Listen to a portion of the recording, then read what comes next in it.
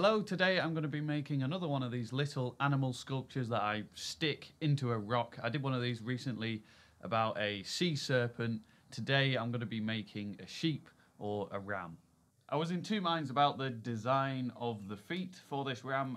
My original idea was to try and actually forge like a hoof, but I think I was then thinking about more of an artistic style of a foot, and so just a simple scroll on the end.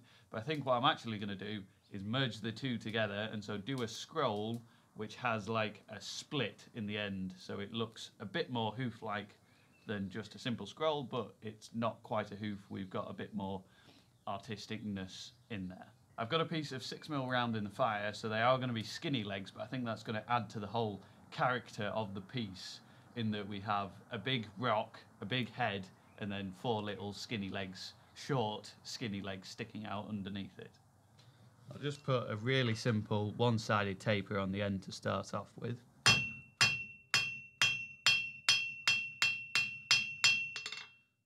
Make sure it's nice and round on the corners.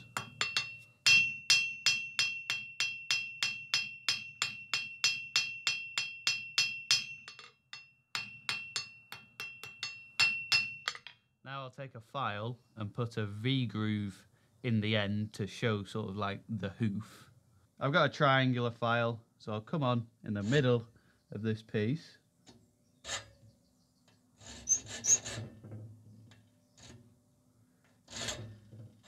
Don't think it needs much really, just a little V-groove in the end.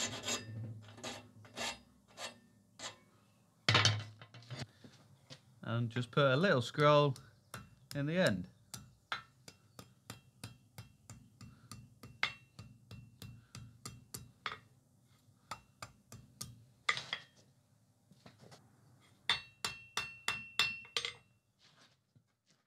For the tail, I'm going to go for a little ball, basically, on the end of a rod.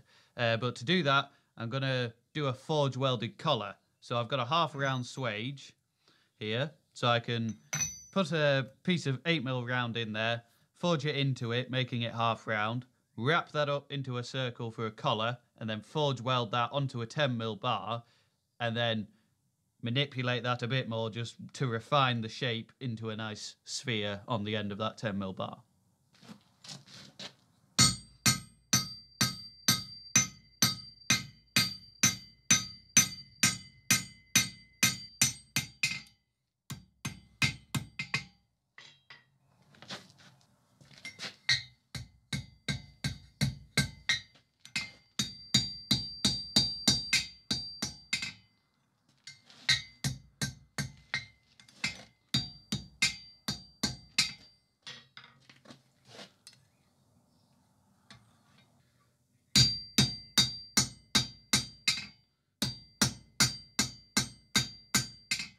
You'll see with the collar I've left a little gap in between the two ends, so when I cut it there'll be a gap, and that's so that as I'm forging on it the ends aren't going to contact on each other, because if they do that you run the risk of them pushing out against contacting the steel that you're trying to weld it to, and so there's going to be an inclusion there, an air gap, so it's not going to weld. So to prevent that, we've got to leave a gap in the collar itself, and then as we're forge welding it, the gap will close as we're moving the material. It should close up, and then we can just weld the seam and it'll look like it's one piece. So you see we've just got a little gap and the end is just slightly poking through, so we can now take a forge welding heat and weld it in our little hardy block as well to retain that nice round edge. So we've already got the round on the outside for the sphere.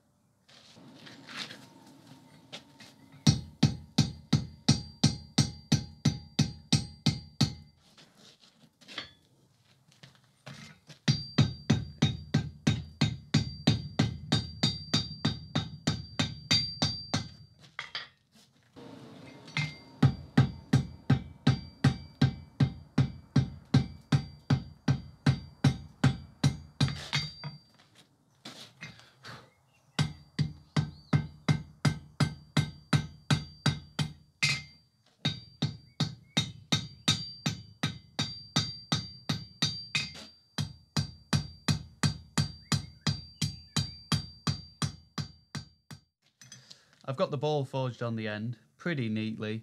I might clean it up a little bit with some files, but I want to draw down the section of material behind the ball, as obviously I've got to drill a hole into the rock to then glue the ball itself, the tail, in.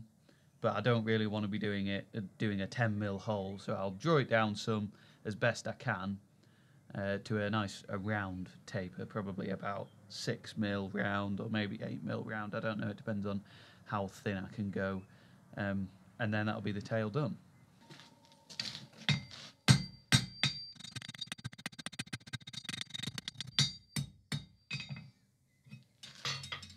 I will just clean up that transition between the ball and the stem there with some files, because it's quite hard to get in there with a hammer. So I'll just do it with some files, get it nice and neat, and then we can cut it off the bar, and that's this piece done.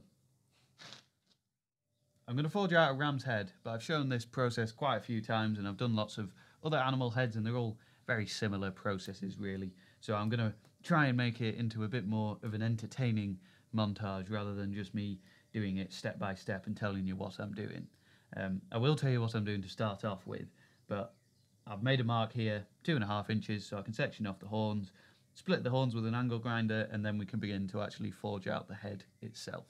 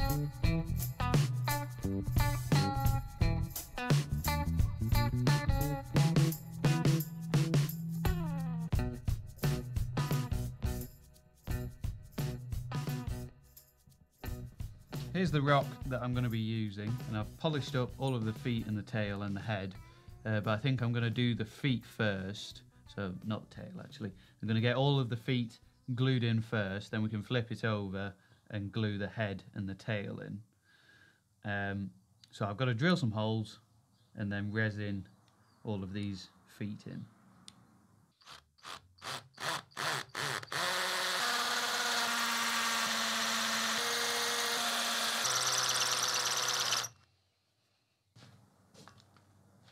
I've mixed up some epoxy, and this is the stuff that I actually use to resin railings in. So it should be pretty strong stuff. So I'll get a bit on the end of one of these feet. shove it down in the hole. Try get some in the hole as well.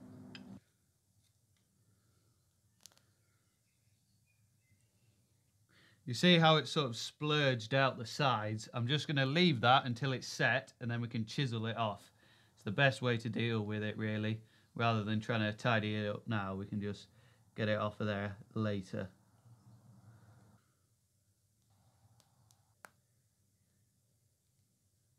I'll leave that to set, then we can flip it over and put the head and the tail in.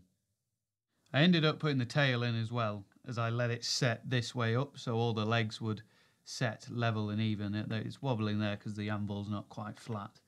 But if I flip it over, and I've got a little chisel, so hopefully we can just try and chisel off this excess to leave a nice flush transition between the rock and the actual legs.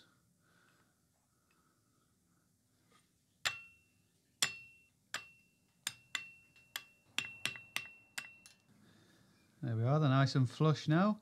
I think that's the best way to do it really, just to let it sort of splurge out of the holes and then chisel it back afterwards and you get a nice flush transition. There's a bit of sort of discoloration around it, but I can go over that with some sandpaper just to get rid of that sort of colour there and neaten it all up a little bit more, just carefully.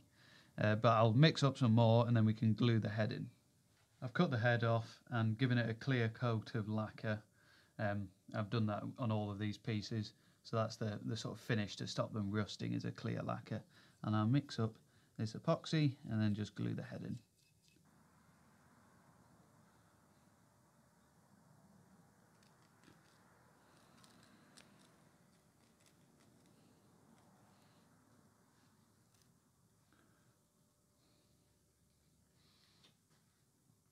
There we go. I'll just leave that to set and then obviously chisel that off, but that's it. This is quite a fun little thing to have a go at making. There's a few different techniques that I've used to actually make it. So there's a bit of forge welding obviously in the tail and then a bit of scroll work on the feet. Maybe that didn't work out quite as well as I thought it was going to. They sort of look like just really long toenails on the end of the feet, but hey, I think they look all right. Maybe I should have just left them with a simple scroll on the bottom of the feet there. Also, maybe they're a little bit too long. I think it would have looked better if the legs were slightly shorter, so it was sort of, you know, this big body and then just 4 little tiny legs sticking out. Of course, going back to the techniques, there's then all of the punching and manipulating the volumes in the face to actually create the ram's head, and then again a bit of a scroll on the horns. The horns aren't quite, you know, they're not a scroll as such, as they're more of like a really tight scroll and then it opens up as they come out of the head and then really tight at the bottom.